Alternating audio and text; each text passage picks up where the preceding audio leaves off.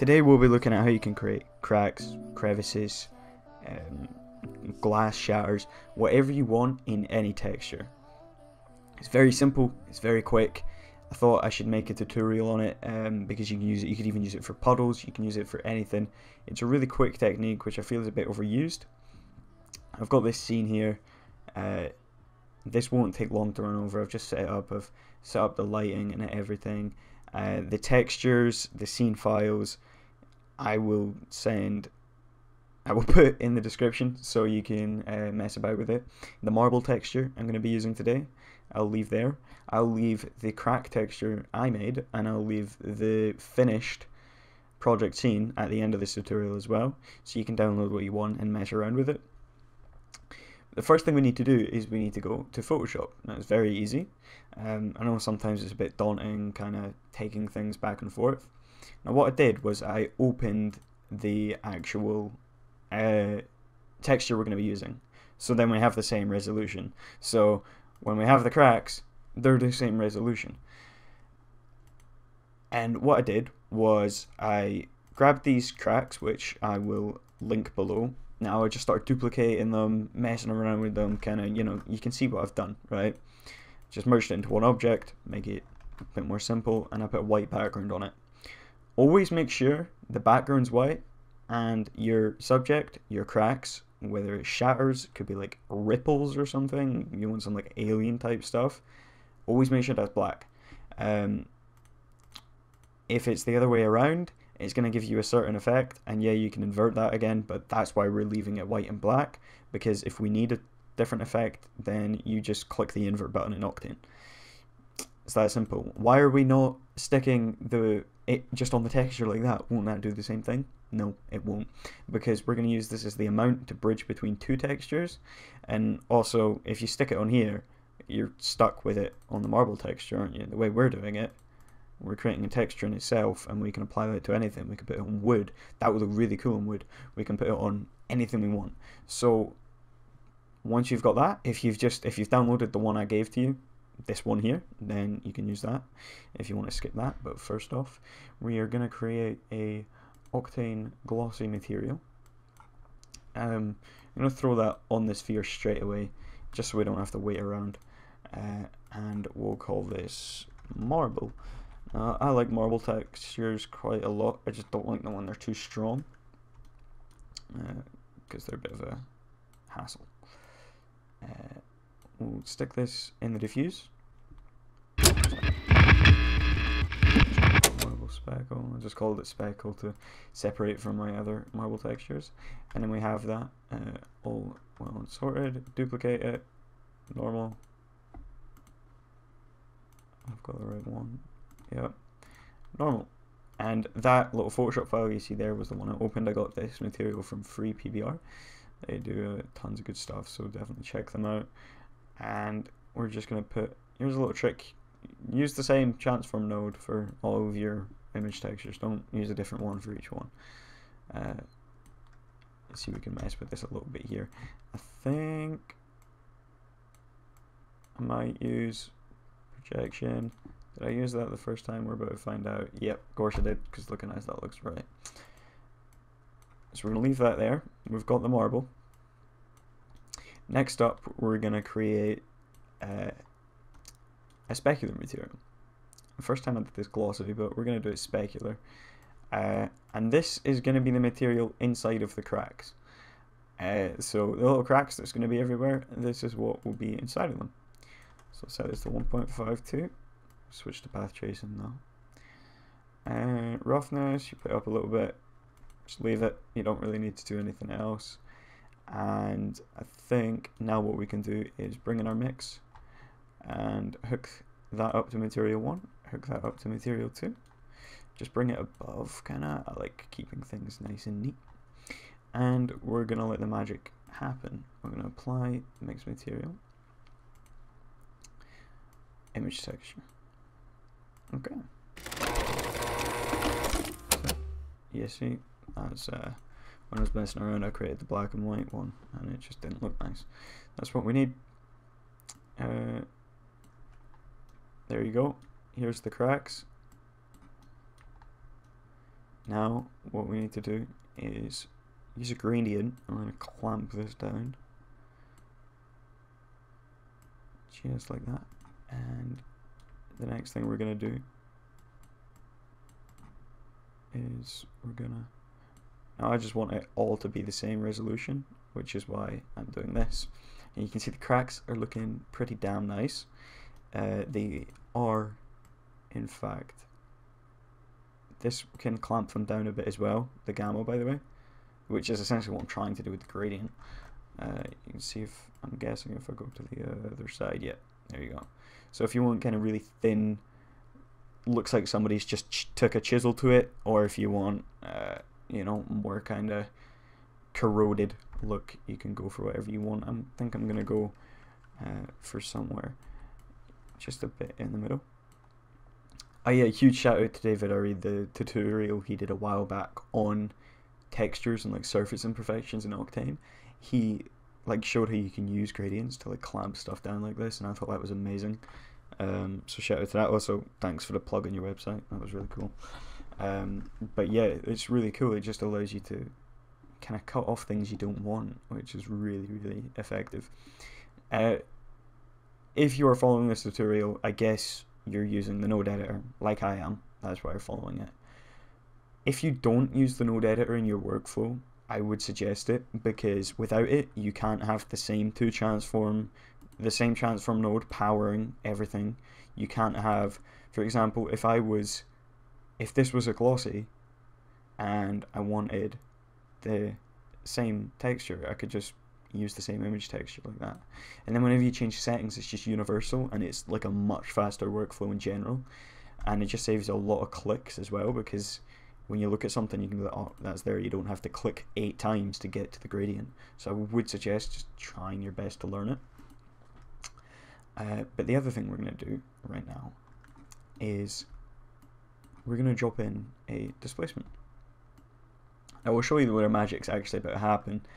In fact, I'll do this now before we do the displacement. If you take this and you plug it into the bump, that's where you're going to get the actual crack effect. I'm going to bring this up. I just like it being up there. And in fact, no, let's keep it like there. Under there. That works. Okay. So that works quite well. You do get a pretty nice effect if you just plug it straight in there, and you can see that's our glossy material, specular material. Just to prove it, you see it's white. Let's make it lime green. You can see that material is what's in there. It's a little hard to see with the reflections and stuff right now, but we'll go back to specular. Or you know what would look pretty cool? Let's create like gold cracks. For the sake of the tutorial, I'll do it. I'll make gold cracks, right? Glossy. This will be cool.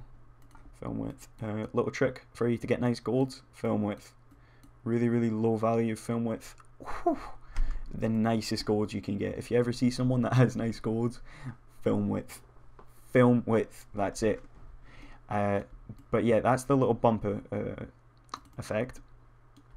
You can see what that's actually it there. If you're just looking for the effect, the bump is, oh god, the bump will do that. You can see it looks trash right now, and it looks good. And you can see now why we haven't just, back in Photoshop, how I mentioned, oh, why aren't we just putting this on there? I don't need to explain it, you can see why now.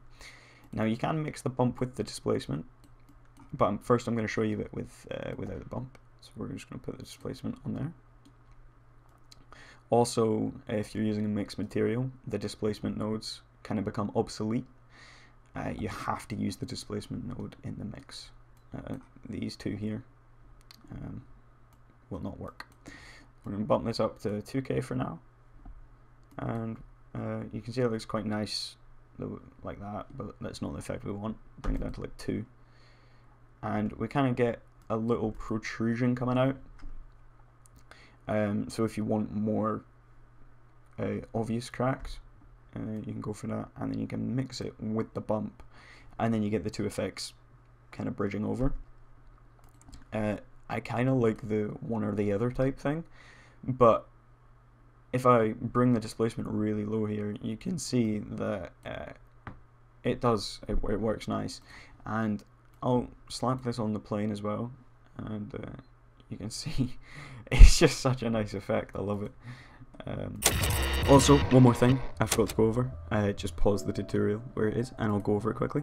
The scaling and the transform, you saw me mess with it a little bit, but I just wanted to cover, if you want really big cracks, of course you're just going to have to bump up the transform, and then what you can do is you can compensate with the displacement a little bit, and if you put that up a bit, you're still kind of getting that effect. But putting up the cracks really high, say if we switch this to specular material on the inside, and then take out the bump, turn down the film, there you go, put this to 1.5, and then, you know, you can just get some really nice big cracks. You can spin it around.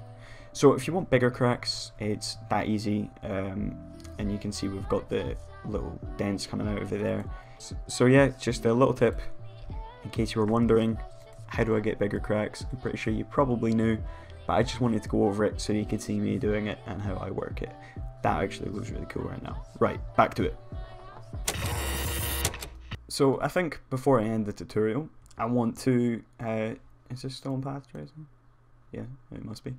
I just want to show you some of the things we can do with this, because if this is your first time ever doing anything like this, then I'll show you around it a bit more now it's all set up. So this is your texture. Everything I'm going to bring this up here just so you know that this is the amount. If you want puddles, exact same thing, you will get puddles. Of course you will need a puddle type texture, or you could do crack puddles, I don't know, whatever you want. So you can combine this in a number of ways and get what you want. For example, let's say I wanted to break apart a Voronoi object ever so slightly and use a selection tag and have the inside surfaces set to an emission object so the inside glows. But what if I don't want to sacrifice that render time? Well, let's make this texture, which we've done. We'll set the inside to a diffuse. We'll grab a blackbody emission. We'll plug it in the emission. And you've got the effect. And if you clamp this down really tightly, you will really get that effect. So you can see kind of where this can be used. Well, let's add a RGB spectrum under the distribution, and we can make this like orange. Doesn't actually look that nice in orange. Maybe, in fact, no. Let's just tweak the. Yeah, looks nice. I like it. I haven't actually tried this yet. That was just on the fly. I was like, oh, there's an idea. You see, that looks really nice. I like that. That looks like a sun kind of. So you can use this in a number of ways. Let's say, what do we want? Let's try and make this main material specular.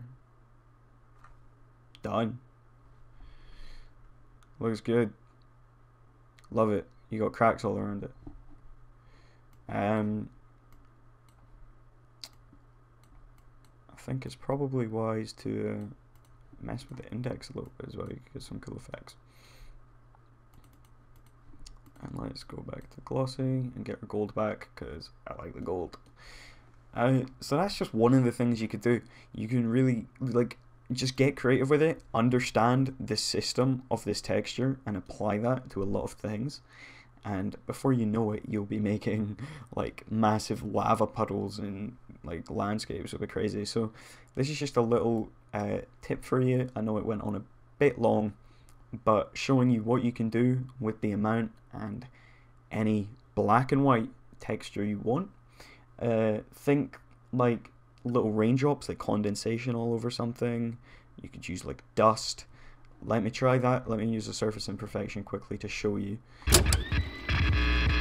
So we'll use a white and black one. I'll use one that's got little lines on it. Yep, right. Okay, it looks cool. You can't really see much.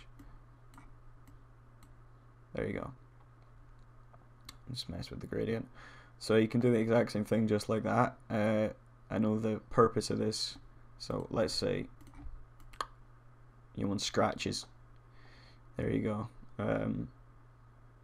There's been a really nasty cat getting out of this marble floor that someone spent a lot of money on. So you can see it's just it's pretty simple. I'm gonna wrap it up there. I'm gonna let you do the rest. I'm not gonna show you anything else. I hope you learned something, because this is really valuable. You can do some cool stuff. You can save yourself render time and go crazy with it. So if you want to contact me, follow me on Instagram or Twitter, or join my Discord server. We post a lot of art and stuff over there and just chat about it, trying to get some people over there, so I'll leave that in the description and join it if you want. Please check out my other tutorials. I've got tons of dope ones, and I'm gonna make tons of dope ones. So thank you for watching, and I'll see you in the next tutorial, unless I never make another tutorial. But I will, promise. Maybe not. Yeah, I will.